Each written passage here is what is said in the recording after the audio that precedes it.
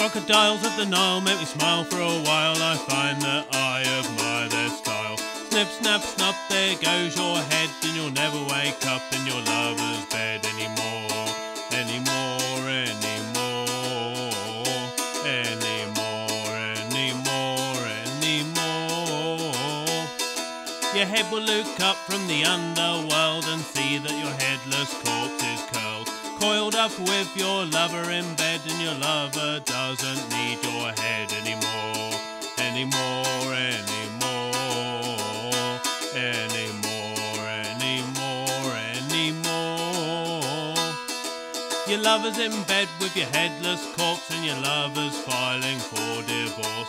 Filing for divorce from your head, 'cause your headless corpse is better in bed than you are, than you are, than you are, than you are, than you are, than you are.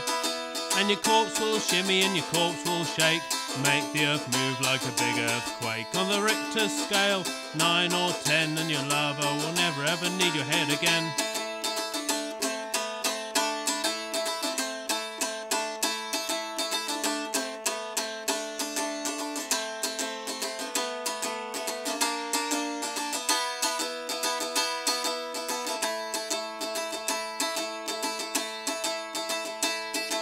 The moral of the story, though it's rather gory, if your lover likes your legs, you better not ignore the possibility that your lover doesn't care for the thoughts going on underneath your hair, or underneath your skull. If you're as bald as a coot, you know you need to worry if your lover thinks your feet are cute.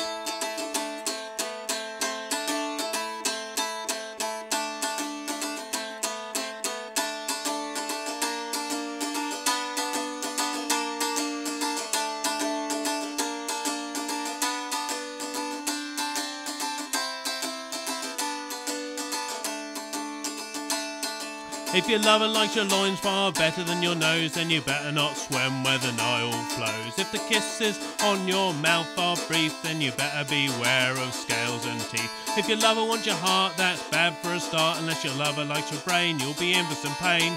The heart is just a pump, but if your lover likes your rump far better than your face, soon your neck will be a stump.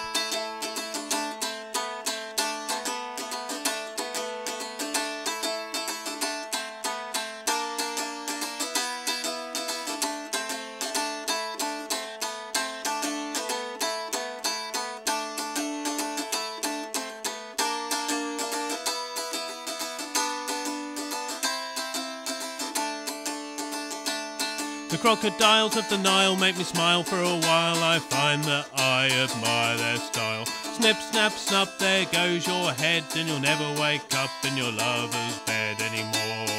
Anymore, anymore, anymore.